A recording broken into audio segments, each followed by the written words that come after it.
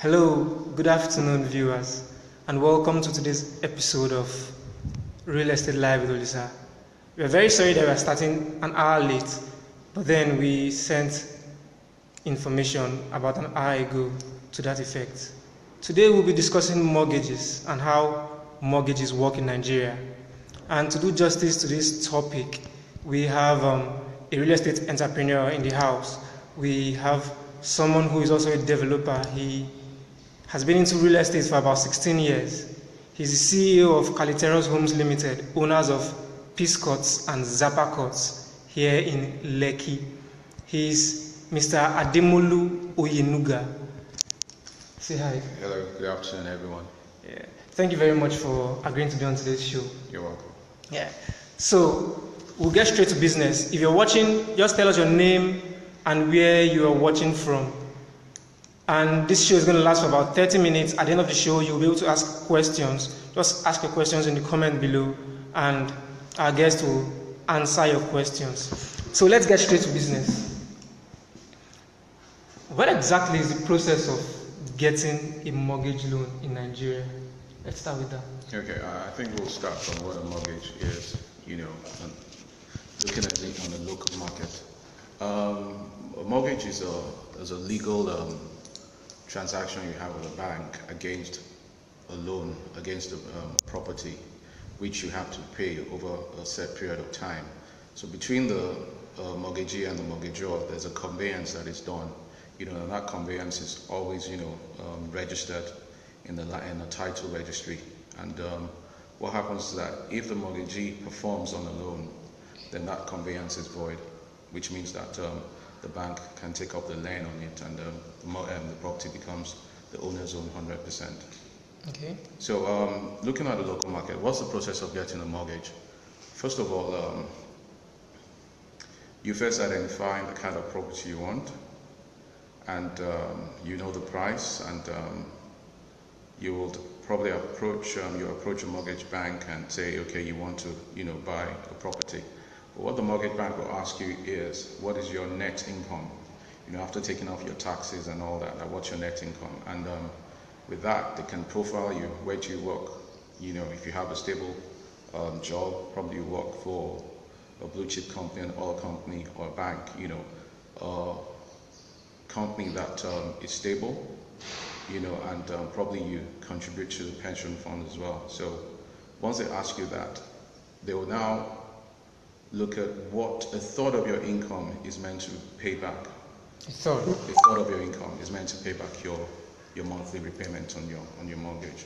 So once they can profile you, and once your credit is good, then I think you're about starting a mortgage process with that. Okay.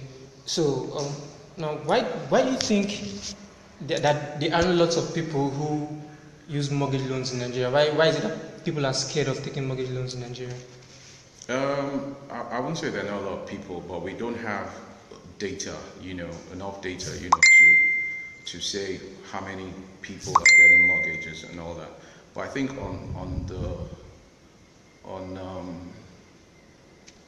what happens outside there is that people, have this phobia about mortgages, and one of the things that spikes that phobia is the double-digit interest rates, that banks are asking for in Nigeria.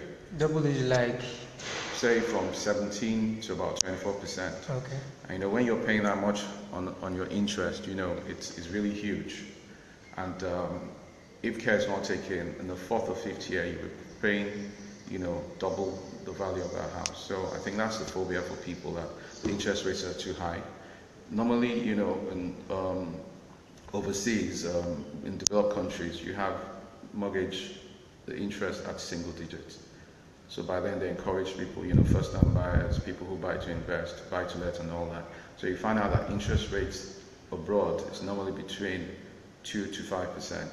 But here on the local market, it's between 15 to 24%, and that's scary. So that's a major problem. That's the interest rate. Yeah, the interest rate. Is the other thing you think?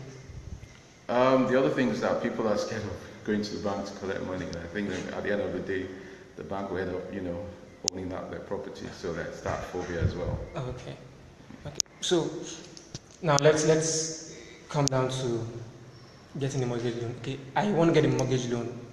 Where can I get a mortgage loan? Where can someone who needs a mortgage loan apply for a mortgage Um, they're PMIs. PMIs are called primary mortgage institutions. Okay. So there are quite a number of them in Nigeria. So you approach them. Also, the commercial banks also, give out mortgage loans as well. But I think PMI is your best option because they understand that market very well. And I think, so a PMI, you walk to any PMI, and you can start that process. The PMIs, they deal with just mortgage, like only mortgage. They also take in investments, time investments. When you place money with them, they also do that as well. Okay. But mainly, they're supposed to only generate mortgages and give out mortgages. Apart from the PMIs and the commercial banks, those commercial banks who give mortgages, are there any other sources of mortgage loans? If you in big companies, multinationals, you could have their cooperatives. Everybody pays into a fund and they set up a cooperative. So you can have an in-house arrangement whereby you give out loans to your mortgage loans to your staff, to your colleagues. So over time they pay little by little over time. So you could have that arrangement in a multinational who sets up such cooperatives. Okay. All right. So let's talk about paying back the mortgage. What's the maximum repayment period you would recommend for someone who's taking a mortgage? And how would you advise that people pay their mortgage? The maximum time you have between 5 to 20 years. Some commercial banks offer you 20 years, and PMI is mostly averagely of 10 years. So, but because the mortgage rates are double digits, I will always advise people not to do more than 5 years. And when you take up a mortgage, then you have to tweak your lifestyle, because of the same reason, double digits. So it's things that you have to do away with. So in the first 3 years, you can say, okay, I'm going to do away with, buying a new car. I'm probably not going to travel for the next 3 years. So that in the first 3 years, you're paying lump sum, every year. So that reduces your principal. And the other fourth and fifth year, it'll be easy on your salary. So what you're saying is, if I take a mortgage and I'm supposed to pay in 10 years, I should make sure or try and see how I can pay up my mortgage in 5 years. Is that what you're saying? About 70%. Okay, about 70% in 5 years. Yes, minimum. So that's my opinion. That's my advice. Okay. Now let's look at this. Young people who are in their 20s, people who are in their 30s, who are gainfully employed. Do you advise that they take mortgages on? Probably they want to buy houses. What do you advise? Do you say, okay, let them go and take mortgages? What kind of houses do you advise that they buy? And how do you advise that they climb the property ladder? Like I always say, and I encourage young people who have a steady income once they finish their NYC. Once you have you have a steady income, you have a steady job. I think a year or two into that job, I think you should look into getting on the property ladder. But you need to ask a question. From what I'm earning, can I meet up my repayment, monthly repayment? But you see, it's relative, So, for instance, if a young guy always desired to have his first property on the Lekki axis and he can't afford it, because a 2-bed or a 3-bed probably starts from 25 million, and that might be too heavy. My advice is that they should look elsewhere, where they can get in at a lower value, say an apartment that's 5 or 7 million, so they get into that, and with time they could enjoy some appreciation in value, and that payment of a house between 5 to 7 million won't be too heavy on them. But what they've done is that they've gone in early, say 22, 23, they've gone in early. So say another 5-7 years, the same property they bought for 5 to 7 million, the value can jump up to about 10 to 12 million. So what that means is that. All right, now what happens if someone takes a mortgage? Again. Do you need to ask again? So what happens if someone takes a mortgage and cannot keep up with the payment of the mortgage? What happens? What happens in your contract? You have a default period. If you have 90 days consecutively of default, then you lose the property. Okay, so if you don't pay for 3 months, you lose the property. And do you lose all your investments, all your money you put in? No, you don't lose all your investment. You probably get back your equity if it's still in the positive range. Okay. So for instance, if someone buys a house for 10 million and its equity is 3 million, and the value, by the time the bank is coming, to sell that property because you're defaulting, and if that property has climbed up to say 12 or 13 million, the bank might want to sell it as a for sale, value, which could be less than 9 million, just for them to just exit and take away that 7 million that they've been exposed, that they are exposed to. Okay. So what could happen is that if you sell it before the bank, then you get that plus on your equity. Okay. So if you sell it for 13 million, so the bank only wants maybe 7.5, 8 million. The other difference added to your equity, and you take out about 6 million from that transaction. So what you're saying is, try not to default. Okay. All right. I'll go to the next question then. Okay. When do you think is the best time to take a mortgage? Like I said, once you have a steady job, a year or two into a steady job, is a good time to get a mortgage. It's you can look at it as a strategy to savings, so that you don't start early in life to have a high taste or high standard of life. So you could use that as a discipline, tool or discipline to discipline yourself, and go in wherever the property is.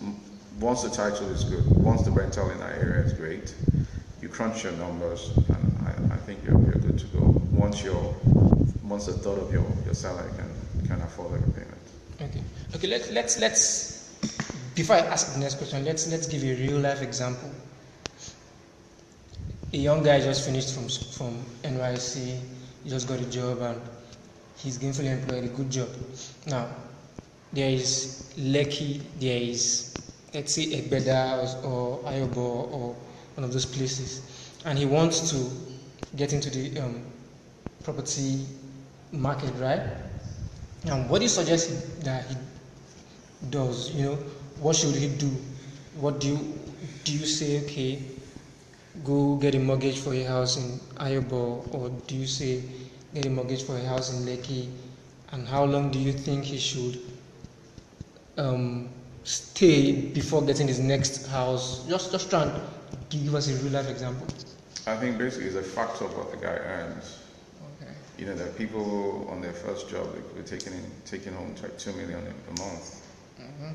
And someone else could be taking home maybe 500,000 a month. So it's a factor of how much you earn. So that's the starting point. Okay. So that will tell you, okay, I can afford to get on the property ladder on the high end area or on the low end market. Okay. So that's it. Okay. All right. Now, do mortgages also work for people who have lands and they want to take a loan they could use to build? Does that work as well? From my experience, I think on the personal level, I think banks shy away from that. Okay. But what they have is that they have a developers or construction loan. But for individuals, they'll want somewhere whereby it's a building that is roofed, has windows, and has doors. So that is a different product with the bank. So they won't call it a mortgage. Is there a reason for shying away from this kind of? I think it's the risk factor. It's a risk factor. At times you try to start to build a house and you have your bill of quantity and you're 2 or 3 months into that construction, you might just skyrocket, and you won't be able to finish that project. So I think it's a risk factor for this. It's a high risk for the banks. So it's easier for them to sell a building that has a roof, doors and windows than just a bare land. Okay, let's digress a bit. Let's look at somewhere like Ibejuleki, where we know that lands are cheap. Like when I say cheap, I mean compared to other places like Lekki, what do you think? Would you advise someone who wants to invest in land, for instance, to say, okay, when you're buying land, instead of buying one plot, we're going to buy in bulk, let's say 2, 3, 4, 5 plots, now that it's cheap, so that when the price goes up, you could sell part of it and use it to develop the others. What's your take on this? Yeah, it's a strategy a young person, can have that. Okay, probably in the Bejuleki, you said the land's going for 600 to 1 million, and the guy has 5 million. He can buy 5 to 7 plots, with good title, and sell about 4 out of it later on once there's capitalization, and use it to start, building his own house. So it could be a strategy that could be employed. All right, now let's round this up. Let's talk to a layman now who doesn't understand the real estate industry. He doesn't know how to go about this whole mortgage thing. What steps, let's take it step by step, what steps should anybody who wants to take a mortgage follow? Okay, step 1, what do you do? What next do you do? And steps that will ensure that he does not default as well. Let's take it from the beginning down to the end. Okay, I think the first step is a very secure job, a job that you're sure that you're going to, probably have for the next 5 to 10 years. The next thing is to go on websites of PMIs, and you do your mortgage. You have a mortgage calculator. There are tools there you can use. So even before approaching your bank, you can go on the website and just crunch your numbers. It asks you how much you're earning, your net income. It asks you the value of your property, then it asks you your equity. Then with that, if you put all that information, and it can tell you immediately that from what you're earning, this is what the bank can give out to you, and this is how much you'll be paying every month. So once you now do that, on a rule of thumb, you just say, okay, my third of my income, can you pay back the repayments comfortably? So i.e., if the third of my income is 300,000 and my repayment is 170,000, then it's comfortable for me, So that's already, you can pre-qualify yourself that 50%, even before you approach the bank will likely say yes. But the next thing is that once you approach the bank, they'll check, the profile, check where you work, find out if your salary can be domiciled to their bank, find out if the property has a good title, find out if you have good credit, and check you out if your credit is good. And once that is all, once all those boxes can be ticked, then you're on the way to getting a mortgage. Okay, I think that's all for now. Okay, go ahead. I want you to tell us a bit about Kalyteros Homes and the products or the projects you are handling. Before, there's another thing I want to, pass across to the public, about mortgage in Nigeria. What obtains there are three sources of mortgages, and you have the NHF. Okay. NHF is Nigerian Housing Fund, where you as an employee, you pay about 2.5% of your salary, to this fund. So once you do that for 6 months, you are qualified to access that loan. Okay. But that pool of fund can't meet the demand, of people who want to access it. So once you send an application to trying to get a mortgage from the NHF, you find out that it takes a very long time to process. It might take 3 years. So it's except the person wants to wait that long, and if that's his only choice. Then after that, you have the banks, that will give you based on what the MPR is doing at that point in time. So the MPR is their base interest rate, and they'll put their markup on it. Say, for instance, the MPR is 15%, then the bank can put between 7 and 8% on it. So for you, they'll now give you your interest will probably be between 22 and 24. And the other one is, like I said, if you have a cooperative, there's all the staff pools their money, and they can give their staff 5 to 10 years repayment period. So, but the other one that is new, that I'll give credit to in the last government is called the NMRC. NMRC is called the Nigerian Mortgage Rediscounting Company. Okay. What that company has come to do is to create liquidity in the system for the PMIs. So, for instance, back in the days, one of the problems of the PMI was that getting cheap funds for mortgages and also liquidity. Mm-hmm. So, but what that Nigerian Mortgage Discounting Company has done is to go on the stock market. Is a private initiative, a kind of private public, and you have some participating banks, the PMIs as well, and some commercial banks, about 19 or 20 of them. So they've come together, they own part of that NMRC. So what NMRC has done is that they've come to standardize the process of mortgages and also the laws whereby a foreclosure will be faster, if the bank wants to take a property back from a defaulting mortgagee, it will be a faster process. Mm-hmm. They've come to make sure that there's liquidity with the banks.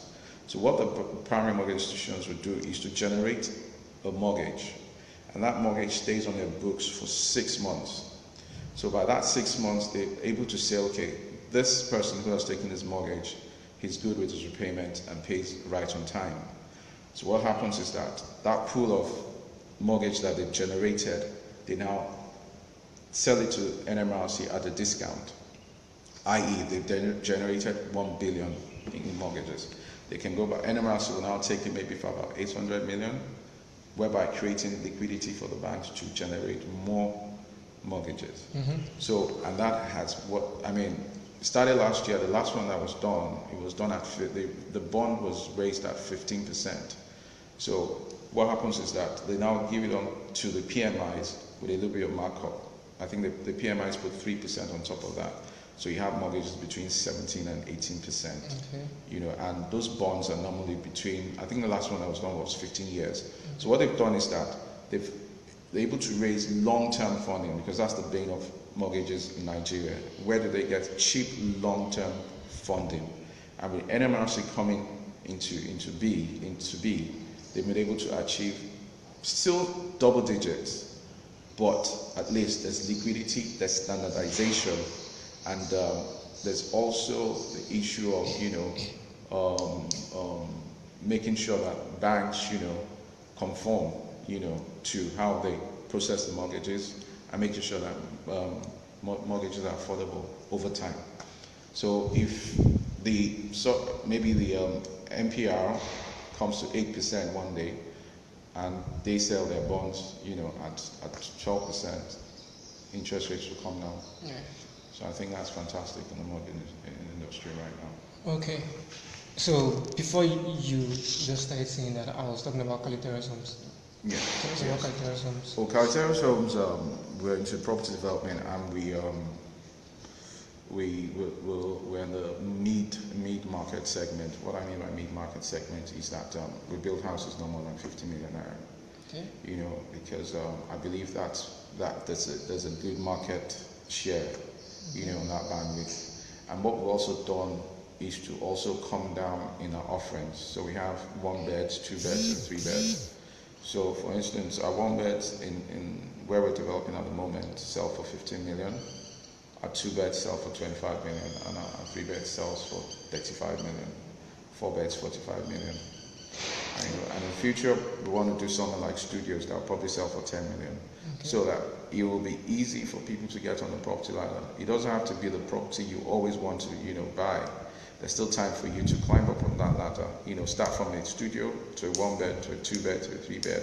So that's what Kalyteros is trying to do in the market. Be innovative in our approach, and make sure that people can climb up onto that ladder, at a very low point. All right. Thank you. Yeah, thank you very much for coming on to this show. Any last words for our viewers? What I want people to do is to always go out there and seek information. A lot of people don't have information about how mortgages work. But what I also want to say with the banks is that they should try and keep things very simple.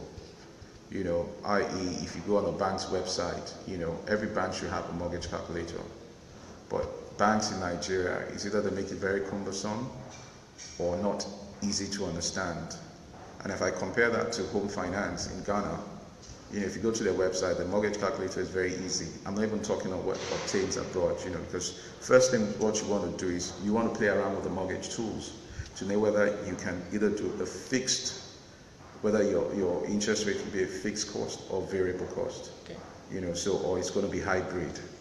So I think people should go out there and get that information and use the mortgage to get on the property ladder. You don't have to stay up till the tenure of the mortgage. You don't have to be there for 15 to 20 years on the mortgage, on the tenure.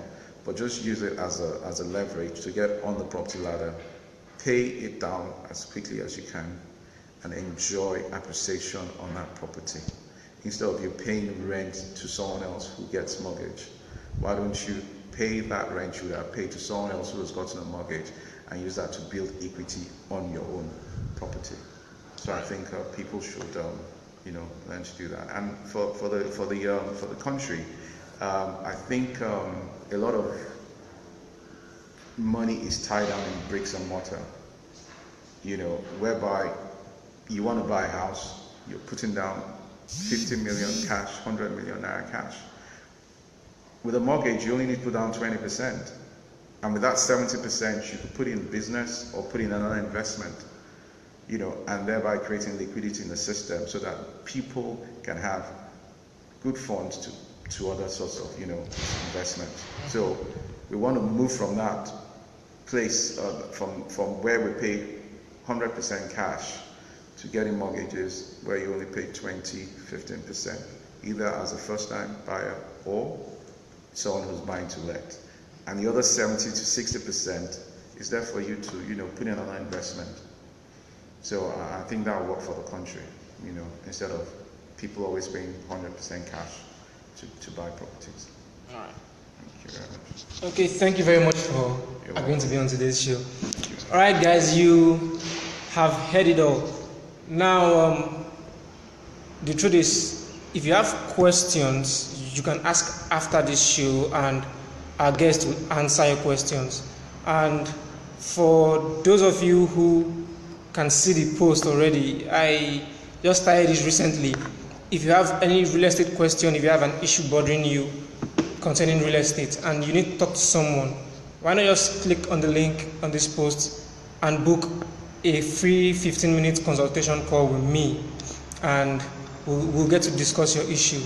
Now, finally, to the offer of the week. This week we are going to be talking about Delight Homes Estate in Ibejuleki along the Free Trade Zone. It has an accession file number, and it's currently going for 600,000 naira per plot. Now, there's a promo going on which is going to end on the 31st of October. That's in some days, about 10 days. You can buy 5 plots of lands in this estate and get 1 plot free. That's, you are going to be spending 600,000 naira per plot times 5. That's 3 million naira for 1 acre. So, thank you very much, guys, for watching today's show. Thank you very much for your time. Until next week, Friday, for our next episode of Real Estate Live with Olisa. See you guys. Bye-bye. Signing out.